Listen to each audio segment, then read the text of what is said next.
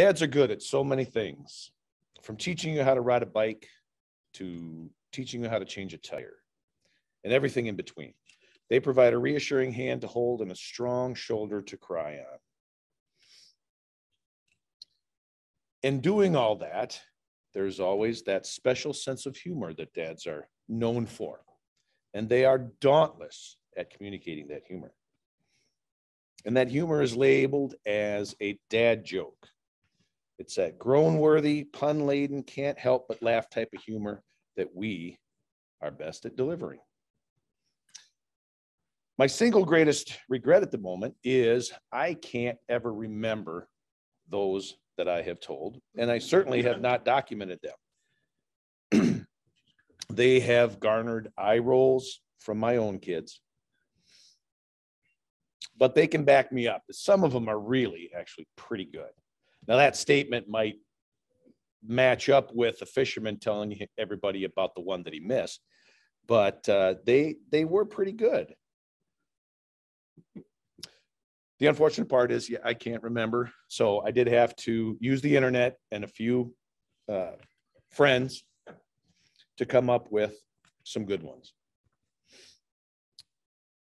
How do you make a Kleenex dance?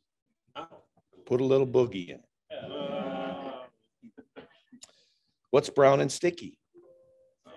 Stick. Today at the bank, an old lady asked me to check her balance. So I pushed her over. My wife liked that one. I did bounce all these off her just to make sure they were funny. You are on a horse riding at a full gallop. Next to you is a giraffe running at a full gallop. Behind you is a lion on your tail. What do? Get off the carousel. Which country's capital is the fastest growing? Ireland's. Yes, it's every day it's Dublin. Oh. What did the janitor say when he jumped out of the closet? Supplies. Why do seagulls fly over the ocean? Why?